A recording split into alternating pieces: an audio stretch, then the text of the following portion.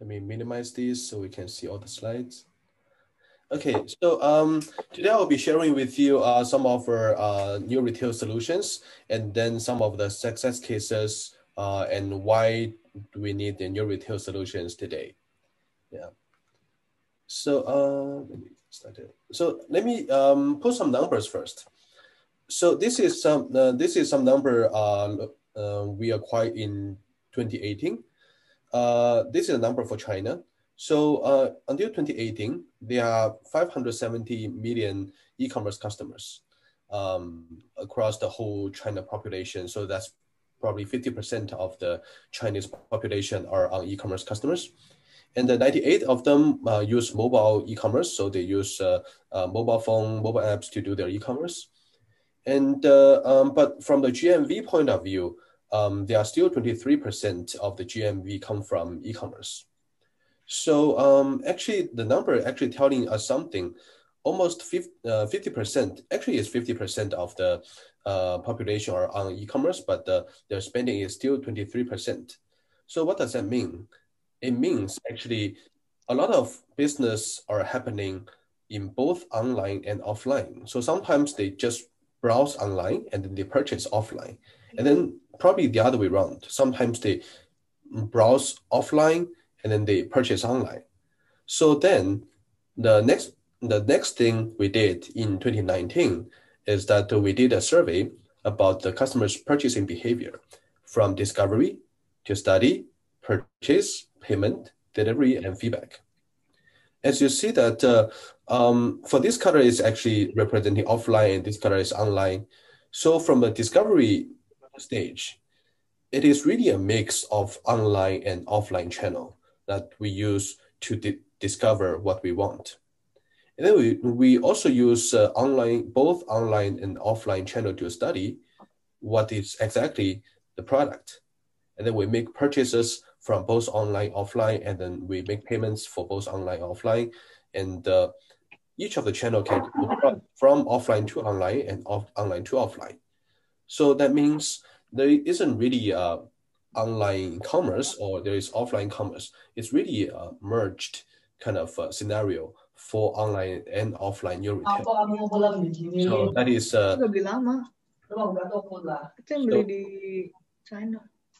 so essentially that is the behavior that we observe today. And then we feel in recent 2 years, we see that the same thing is happening in Southeast Asia, especially in Indonesia, because Indonesia is like China. There's a lot of potential in the market. There are a lot of population in the market. So that is something that we feel excited as well. So when we get into, when we talk about online and offline new retail business model, then there are certain challenges. So typically we see there are three different type of retailers. The first one is actually the smaller retailers who owns the neighborhood stores. They could own a few of them. And the next is that there could be larger retailers starting their own stock, and then they have a regional wide distribution channel or stores, and then they probably have a global wide distribution channel and stores. And then another one is the supermarkets who sells the fresh food category. So those three kind of business, they may want their business model or they may want their digitization a little bit differently. So I will come to that, how that could be different and then what we can do from there. So let me first introduce Terminus. So Terminus is the product team from Alibaba Cloud, established in 2012.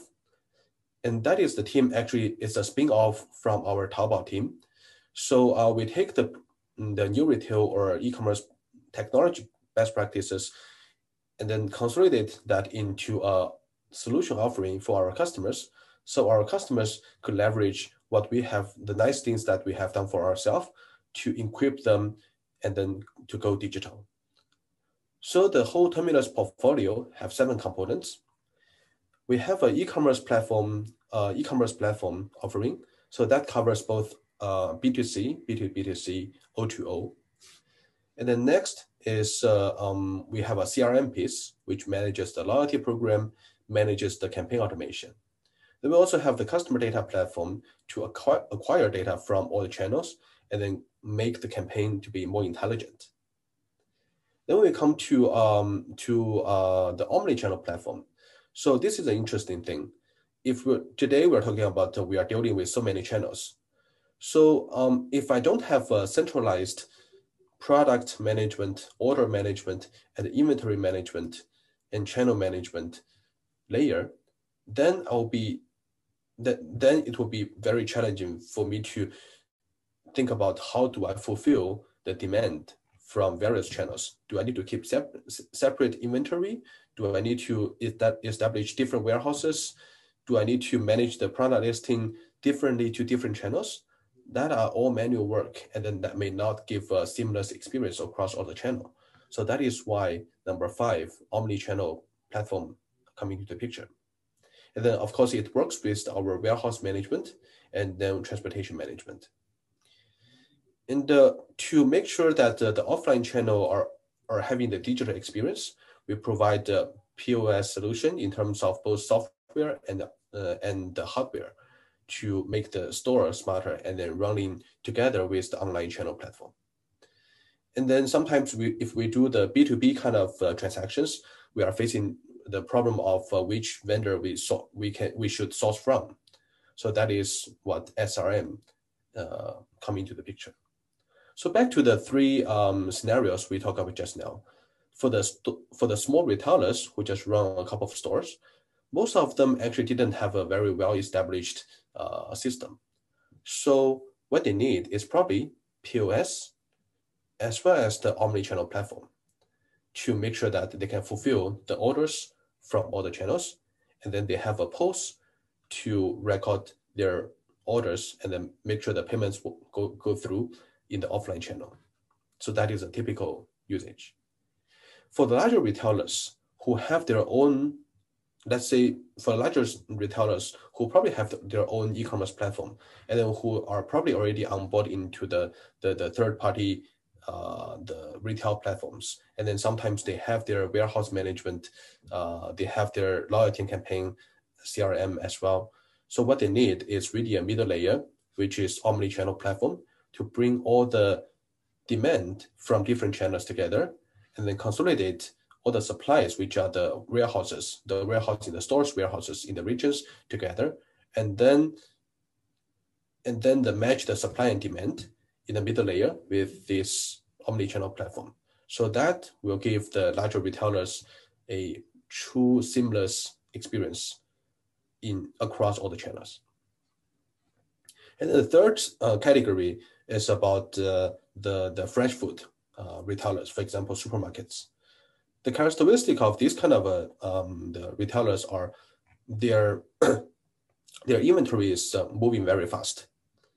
And then their inventory are scattered around different stores in the region, depends on where they have the store. So what they really want is that they want customers to come by or make the order and then to pick up offline or decide what to purchase offline and then have that delivered to their home. So that is something what we call O2O delivery solution that can be facilitated by our e-commerce platform. So that is that's a general introduction about what we have in the new retail solution portfolio. And then let me get into some of the highlights. So when we talk about e-commerce platform, traditionally e-commerce platform solution provider will only do B2C, means that a business sells something to a consumer. But right now, more and more business want to set up their own marketplace. So that is why we enabled B2B2C. Essentially, you can establish something like a Tmall, something like a Lazada for yourself. And then we enables O2O business for the supermarkets as well as for the F&B business. This is the kind of a typical business flow that we support from the promotion of the campaigns, and then to the shopping guides, facilitate the transactions, trade, delivery, customer service, and settlement.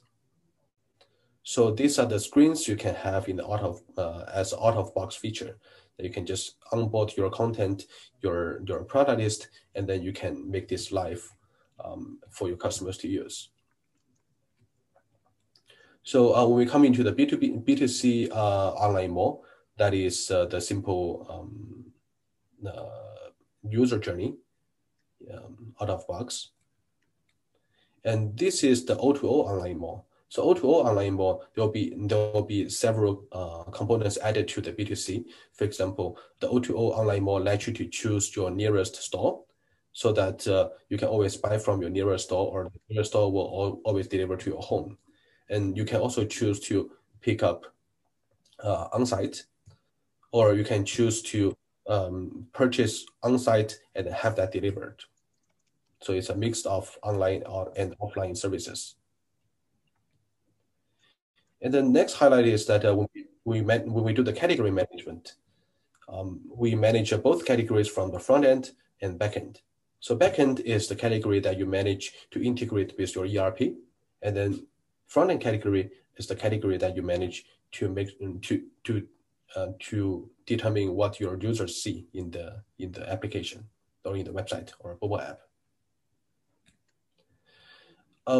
For the product group, sometimes we sell product as the individual product. Sometimes we want to sell bundles. Sometimes we want to configure the product series. For example, one product could have different flavors or colors and so on. So we support the functions to configure the product groups and then product series. And so when we think of the scenario that retailers could have multiple warehouses, or they could have multiple offline stores, may have the capability of delivering to customers, then from here we can set up delivery strategy. Do we always deliver by the nearest stores, or we have a centralized warehouse for the whole region, or what is the delivery logic that we want to do? There are also many of the promotional activities that we support. So we can configure the promotional events, for example, the Double 12, which just passed in the last weekend. And then we can set up various different type of discounts, vouchers, lucky draws, and so on to attract customer to purchase from the online channel. And then similarly, you can create a gift card, and then you can create a coupon to give to your loyal members. And then this is a unique feature for the B2B2C business. So if you operate a marketplace, the merchant in your marketplace may want to have their own look and feel. We want to have their own store have their unique look and feel, and then their unique sections of functionalities. So this is the platform could let your merchants to create their own store page by themselves by just do a drag and drop. So this is quite convenient. They can do this for the PC client and then for the mobile client. So so this is essentially how the loyalty system, how the e-commerce system work for different scenarios. And then next is about the loyalty and campaign. So sometimes most of the time you may want to get to know your customer better. You may want to turn your customer into a loyal member so that you can have them repetitively purchase from you, or you can use ways to increase their values. So loyalty and campaign, that is the business objective is really to acquire members from an unknown customer. You retain the members, you interact with the members, and you convert them more by setting up a loyalty program, by giving them some member privileges, and then being able to do the omni-channel cross-sell. So these are the diagrams of functionalities that our loyalty and campaign system supports. So it supports from the loyalty management, basically set up the loyalty program, having the member accounts of the vouchers and points, having a communication plan, being able to manage the life cycle of the member from sign up into the conversions and so on. And we run campaigns, automate the campaigns. We set up the campaign instruments, and then last but not least, providing the analytics of the campaigns as well as the members. So with this campaign automation platform, you can run the campaign pretty easily by just select the time periods, select the customer group, apply a content templates, and then set up the triggering rules, and then let the system to trigger the campaign, and then you can evaluate the results. So aside from the loyalty and campaign, there are some other interesting features that we want to highlight. For example, growth value. So sometimes you may not just want to reward your customers by when they make a purchase or they spend something. Sometimes we want to reward them by some behaviors. For example, they keep logging into your mobile app, or they keep coming back to your stores. No matter they purchased or not, you may want to reward them. So the growth value is the tool for you to do that. And then after that, you may want to tag your customers. So for example, if they have redeemed your campaign, then you may want to tag the customer. If they spend a lot in the recent month, you may want to tag them with some different tags. So this is a platform for you to define the rules of how to tag the customer based on their behaviors. And then with this tagging, then you will have a better customer insights about when you run campaigns. Then your campaign could be getting more personalized.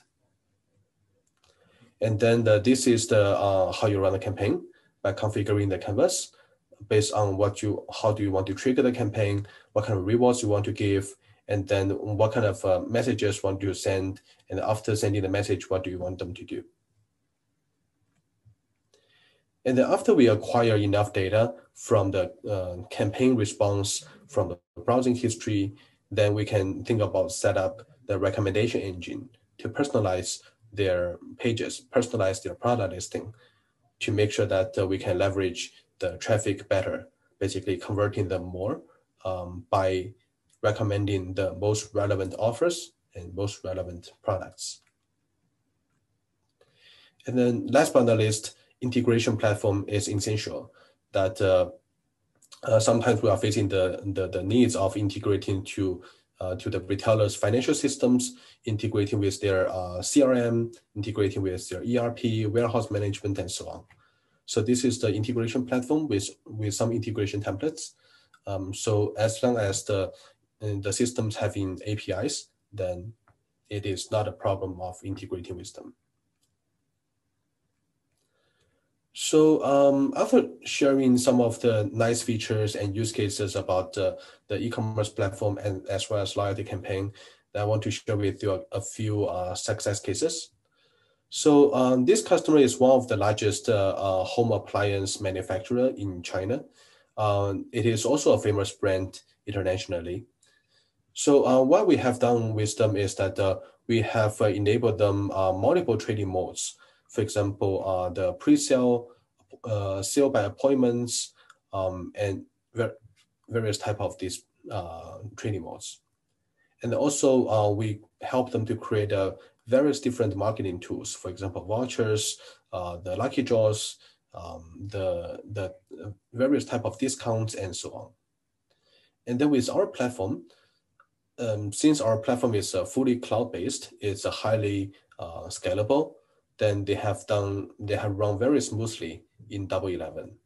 So there is statistics about they have reached to 12,000 orders per second, and then the system is still able to take care of the transactions. And next is this is one of the largest bookstore chain in China. So this bookstore have more than 5,000 stores across the country. So they are selling more than 3 million books, 3 million type of books. So their online channel and their e-commerce platforms loyalty systems are built by us. And then so today, if you go to the bookstore, then you no longer have to take the book home. You can choose which book you like, and then you scan the barcode and then place that as the online order in the bookstore's app. And then you can leave without carrying the book home. The book will be delivered to you. And all the orders and the payments and delivery are done online. And this is the leading cross-border duty-free business. We have also helped them to set up their B2B2C kind of marketplace. So they're able to not only selling their own products on the e-commerce platform, but they can also onboard their partners, their tenants into the marketplace. And then with this, they are able to not only fulfill the orders by multiple merchants, but they can also do the proper settlement to each individual merchants on the platform. So that concludes my sharing today. You can store the big data through our device and do the supply and marketing forecasting model, like the purchase recommendation, dynamic pricing proposal, and you can have the sales forecast. This is to control operating costs, to do the automatic pricing strategy and reduce the budget. And thank you. This is my email. If you have some question, you can email me here. Thank you.